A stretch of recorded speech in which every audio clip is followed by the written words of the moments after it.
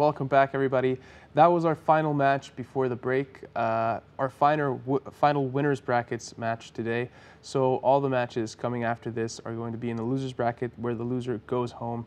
Stay tuned and join us after the break for a packed schedule of do-or-die matches between really, really good teams. Starting with the Freeloaders versus Facebook Alliance at 1820.